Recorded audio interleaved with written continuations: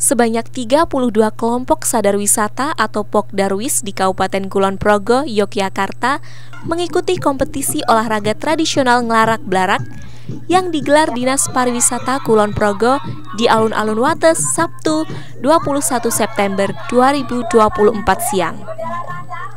Dalam satu tim terdiri dari 6 orang anggota, berisi 3 orang laki-laki dan 3 orang perempuan. 3 orang perempuan bertugas merebut bumbung atau wadah nira dari bambu, sabut kelapa. Dan 1 orang bertugas menjadi joki. Sementara 3 orang laki-laki bertugas untuk menarik blarak yang ditunggangi joki. Sekali. Apa kesulitannya tadi? Kesulitannya di keseimbangan. Kenapa itu? Karena kan pas belok itu harus jaga keseimbangan. Kalau salah keseimbangan aja langsung jatuh gitu.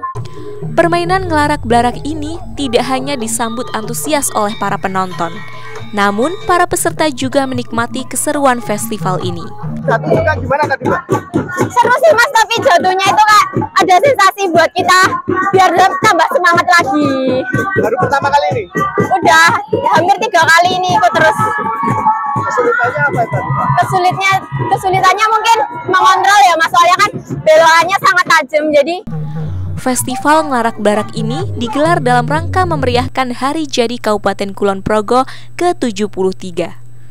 Selain menjadi ajang silaturahmi antar kelompok sadar wisata atau Pokdarwis, festival ini juga dilakukan untuk menjadikan Nglarak Blarak sebagai salah satu atraksi untuk menarik wisatawan. Kecuali memang bahwa Nglarak Blarak ini sudah menjadi identitas lokal Kulon Progo yang harus dilestarikan, dibina dan dikembangkan. Di sisi lain, kami ingin Nglarak Blarak ini menjadi bagian dari atraksi wisata yang mempunyai daya tarik.